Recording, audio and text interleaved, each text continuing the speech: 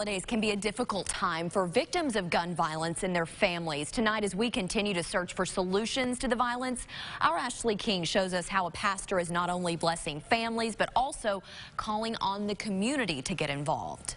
As Christmas approaches, the Healing Waters Outreach Center is spreading the holiday spirit of giving.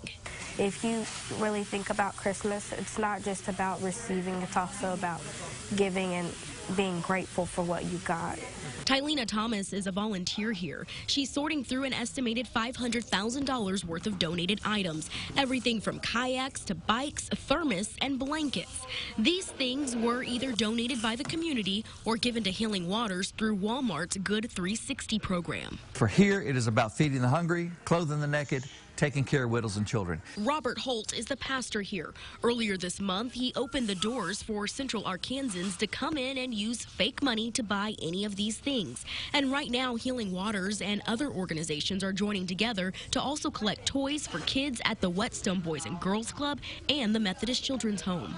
And a lot of these items will be used for families that are in need. And while it warms Holt's heart to know they will be blessing families, he can't help but think about the family of the 5-year-old who was shot about 2 weeks ago in Little Rock.